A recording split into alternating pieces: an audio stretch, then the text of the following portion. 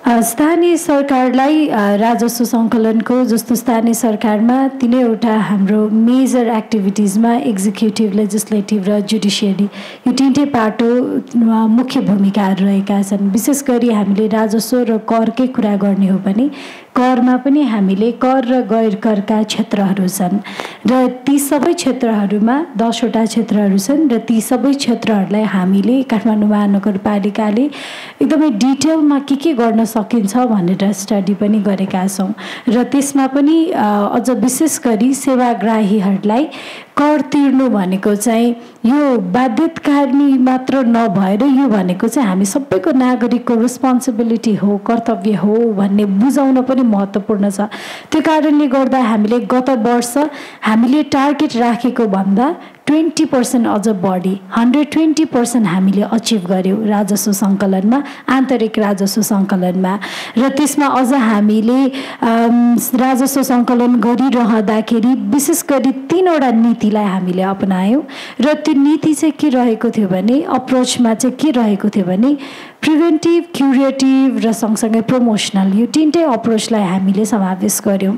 विशेष गरी क्युरेटिभमा चाहिँ यो ट्याक्स नतिर्नेहरूको लागि चाहिँ तिराउनुपर्छ अथवा ट्याक्स तिर्नुपर्छ भन्ने सचेत बनाउनु पर्ने कुरालाई हामीले प्रमोसनल एक्टिभिटीको रूपमा लियौँ। ठाउँ ठाउँमा गएर जसले दर्ता गर्नुभएको छैन, व्यवसाय गर्नुभएको छ दर्ता गर्नुभएको छैन र सँगसँगै घरबाल उहाँले राख्नु भएको छ तर त्यसको कर तिरिराख्नु भएको छैन, सम्पत्ति कर तिरिराख्नु भएको छैन, कुनै समयमा तिर्नु भएको थियो र अहिले तिर्नु भएको छैन भने पनि उहाँहरूलाई चाहिँ हामीले तिर्नुपर्छ भन्ने कुरा जनचेतनामूलक कुरालाई हामीले महत्त्व दियौँ, जुन चाहिँ हामीले ओडाबाट नै सञ्चालन गर्यौँ।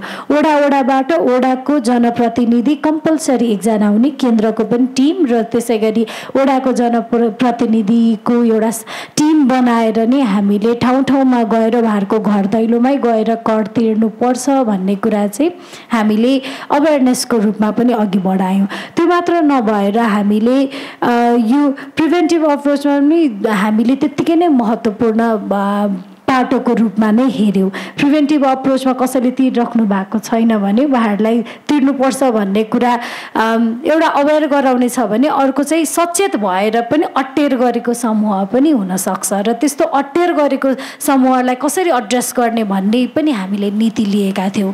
धेरै हामीले लास्ट इयरको राजस्व सङ्कलनमा बक्यौतामा धेरै सङ्कलन भएको थियो किनभने धेरै समयदेखि उहाँहरूले तिरिहालिन्छ नि भनेर बसिराख्नु भएको तर नतिर्नु भएको हामीले पत्राचार गरेर एकचोटि हुँदैन फेरि पत्राचार गर्ने 2-3 पनि पत्राचार गरेर उहाँहरूलाई चाहिँ ट्याक्स कर तिर्नुपर्छ है भन्ने खालको हामीले सन्देश दियौँ, जसबाट हामीले राजस्व 120% अचिभ पनि गर्न सक्यौँ।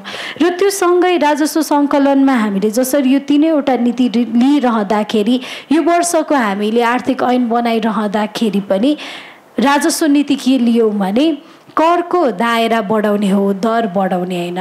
करको कराधिकारहरूलाई चाहिँ हामीले जतिसक्दो अभिवृद्धि गर्नुपर्छ जसले गर्दा रकम पनि वृद्धि हुन्छ भन्ने उद्देश्य लिएर काम अघि बढाएका छौँ। र यो पालि भने हामीले कतिजनालाई यो करको झन्झट छ, तिर्नुपर्ने गाह्रो छ भन्ने त्यो असहजताका कारण पनि कतिजना चाहिँ त्यो फर्मलाइज नै हुन नचाहनु। अघि पनि कस्तो राम्रो पर्सेन्टेज देखाउनु भएको थियो, 81.8% त इन्फर्मल वेमा नै अघि बढिरहेको छ भन्ने कुरा डेटाले पनि देखाएको छ। महानगरपालिकाले अहिले जति राजस्व सङ्कलन गरेको छ त्योभन्दा अझ थुप्रै मल्टिपल टाइम्स चाहिँ हामीले सङ्कलन गर्न सक्छौँ तर गर्न नसक्नुको कारण चाहिँ फर्मल च्यानलमा नै आउनु भएको छैन धेरैजना। र त्यो फर्मल च्यानलमा आउनको लागि पनि पहिला चाहिँ हामीले मोटिभेट नै गर्नुपर्छ। सबैजनाले कर छल्छु भन्ने मनसाय हुँदैन, धेरै कमको मात्र हुन्छ कर छल्छु भन्ने मनसाय। म्याक्सिमम हेर्ने हो भने कर तिर्नुपर्छ भन्ने कुरा थाहा नपाएर नै त्यो फर्मल च्यानलमा नआउनु भएको पनि हुनुहुन्छ र त्यो कुराहरूलाई मध्यनजरमा राखेर र सँगसँगै जसले चाहिँ धेरै वर्षदेखि नतिर्नु भएको अब फाइन नै यति धेरै लाग्छ कि तिर्न सकिँदैन भन्ने खालको सोच राख्नु भएकोहरूलाई पनि मध्यनजर गरेर हामीले यो पालिको 80-81 नगरवासीको आर्थिक ऐनमा केही छुटको व्यवस्था पनि गरेका छौँ, जुन म केही मेन्सन पनि गर्न चाहन्छु। यदि पुस मसान्तसम्म उहाँहरूले बक्यौता तिर्नुहुन्छ भने चाहिँ जरिवाना 100% छुट भनेका छौँ। जरिवाना नभएपछि करको रकम मात्र तिर्नमा पनि मोटिभेट हुने भयो। र अर्को भनेको चालु आर्थिक वर्षको नै कर तिरिराख्नु भएको छ र पुस मसान्तसम्म तिर्नुहुन्छ भने उहाँहरूलाई पनि 10% छुट हामीले राखेका छौँ। र त्यति मात्र नभएर अहिले धेरैजना सिटीको उद्देश्य भनेको सिटी र सिटीको अर्बनाइजेसनले चाहिँ नेसनल इकोनोमीमा टेवा पुर्याइरहेको छैन नेपालमा भन्ने कुरा अघिको डेटाले पनि स्पष्ट देखायो। त्यो किन पनि हो जस्तो लाग्छ भने हामीले बनाइरहेको इन्भेस्ट गरेको कुरा चाहिँ त्यो इन्भेस्टमेन्ट हो कि अथवा हामीले एकचोटि बनाउँछौँ पैसा खर्चिन्छौँ त्यसबाट हामीले त्यसको इम्प्याक्ट कहिलेसम्म छ अथवा लङ टर्म इम्प्याक्ट छ कि छैन। र त्यति मात्र नभएर इन्फ्रास्ट्रक्चरहरूको केसमा पनि बिल्डिङ बनाउनु अथवा भनौँ डेभलपमेन्टको डेफिनेसनमा चाहिँ इन्फ्रास्ट्रक्चरहरू बनाउनु मात्र होइन कि त्यसमा सोसियो इकोनोमिक कुराहरू पनि उत्तिकै महत्त्व छ, सोसियो कल्चरल कुराहरू पनि यत्तिकै नै महत्त्वपूर्ण छ। ट्यान्जिबल रिजल्ट मात्र होइन, कति कुरा चाहिँ इन्ट्यान्जिबल रिजल्टहरू जुन एकदमै रिजल्ट कङ्क्रिट रूपमा देखिँदैन तर त्यसको इम्प्याक्ट चाहिँ महत्त्वपूर्ण हुन्छ भनेर त्यो कुरालाई पनि हामीले योपालिको आर्थिक ऐनमा विशेष ध्यान दिएका छौँ। जस्तै हामीले 35 वर्षसम्मको युवाहरूले कुनै पनि 5 लाखसम्मको योपालि 5 लाख छ र अहिले चाहिँ हामीले नेक्स्ट इयरमा अझ रिभाइज गर्ने पनि योजना गरेका छौँ। 5 लाखसम्मको पुँजीगत लगानी उद्योग व्यवसायमा कम्पनीमा संस्थामा गर्नुभएको छ भने पुस महिनासम्म उहाँहरूले दर्ता गर्नुभयो भने चाहिँ 40% 40% उहाँहरूलाई छुट छ। र त्यति मात्र नभएर रेगुलर दाखिला गर्नुभएको छ भने उहाँहरूलाई 25% पनि छुट राखेका छौँ। त्यो सँगै महिला जनजाति दलित अपाङ्गता भएका व्यक्तिहरूको लागि यदि 5 लाखसम्मको पुँजी छ भने चाहिँ पुस मसान्तसम्म आउनुहुन्छ भने उहाँहरूलाई पनि 40% छुट र रेगुलरलाई 25% छुट राखेका छौँ। यो भनेको मतलब चाहिँ के हो भने राजस्व सङ्कलन गर्ने मात्र राज्यको चाहिँ नीति हुन हुँदैन, त्यो राजस्व सङ्कलन गर्नु सँगसँगै चाहिँ हामीले कसरी हुन्छ व्यवसाय गर्नेहरूलाई उद्यमीहरूलाई प्रोत्साहन पनि दिनुपर्छ भन्ने नीति पनि लिएका छौँ। र अर्को हामीले एउटा एक वडा एक नमुना उद्योग कार्यक्रम अघि सारिरहेका छौँ र एक वडा एक नमुना उद्योग कार्यक्रमबाट उहाँहरूले कुनै उद्योग स्थापना गर्नुहुन्छ। जस्तै हामीले काठमाडौँको एकदमै पपुलर ड्रिङ्क्स भनेको एलालाई ब्रान्डिङ गर्ने कुरा गरिरहेका छौँ र त्यसबाट उद्योग कसैले सञ्चालन गर्नुहुन्छ एक वडा एक नमुना अन्तर्गत भने उहाँहरूलाई चाहिँ 3 वर्षसम्म 95% कर छुट मात्र 5% तिरे हुन्छ। र त्यसरी पनि हामीले चाहिँ उद्यमशीलतालाई पनि विकास गर्नको लागि पनि हामीले यस्ता खालका छुट कार्यक्रमहरू पनि ल्याएका छौँ। र अर्को कुरा ट्याक्सेसनमा कसरी ट्याक्स चाहिँ बढी महानगरपालिकाले सङ्कलन गर्न सक्यो भन्दाखेरि हामीले डिसेन्ट्रलाइज गरेका छौँ। वडाबाट नै कर उहाँहरूले तिर्न सक्नुहुन्छ, विशेष गरी सम्पत्ति कर बहाल कर व्यवसाय करहरू भने वडाबाट नै उठाउन सक्ने भएपछि महानगरमा लाइन बस्नु परेन, घर नजिकै भएको वडामा जान सक्नुहुन्छ। आइसिटीको कुरा आएको थियो, आइसिटीमा पनि जति गर्नुपर्ने हो त्यति हामीले गर्न सकिसकेका छैनौँ तर एटलिस्ट केही स्टार्ट चाहिँ भएको छ। त्यसलाई पनि एउटा चाहिँ होपको रूपमा लिनुपर्छ जस्तो लाग्छ। र हामीले अहिले जसरी मोबाइलबाट उहाँहरूले पे गर्न सक्ने त्यो आइसिटीलाई इन्टिग्रेट गरेको कारणले गर्दाखेरि केही हदसम्म सजिलो भएको छ तर अझै त्यसमा भने थुप्रै काम पनि गर्न बाँकी पनि रहेको छ। र अर्को एउटा हामीले योपालि रकम कर तिर्ने करदाताहरूको लागि के ल्यायौँ भने एकैचोटि तिर्न सक्नुहुन्न भने इन्स्टलमेन्ट बेसिसमा पनि तिर्न सक्नुहुन्छ। वर्षभरि 6वटा इन्स्टलमेन्टमा पनि उहाँहरूले तिर्न चाहनुभयो भने कम्तीमा 6चोटिको रकम त्यसरी चाहिँ इन्स्टलमेन्ट बेसिसमा पनि उहाँहरूले तिर्न सक्नुहुन्छ। अनि अर्को चाहिँ व्यवसाय कोभिडको कारणले गर्दाखेरि पनि अझै पनि हामीले त्यसको इम्प्याक्ट देखिरहेका छौँ। अहिले आर्थिक मन्दी हामीले भोगिरहेका छौँ।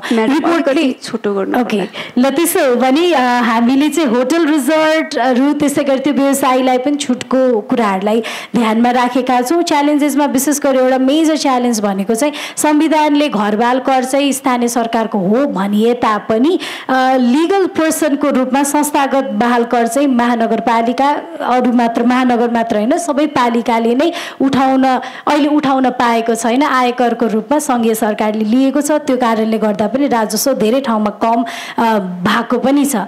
र त्यसको साथसाथै च्यालेन्जेस केसेसमा चाहिँ हामीले व्यवसाय करहरू वान टाइम पेमेन्ट होइन, त्यो चाहिँ रेगुलर प्रोसेस हो भन्ने बुझाउनमा अलिकति गाह्रो छ। अनलाइन पेलाई अझै इजी बनाउनु पर्नेछ।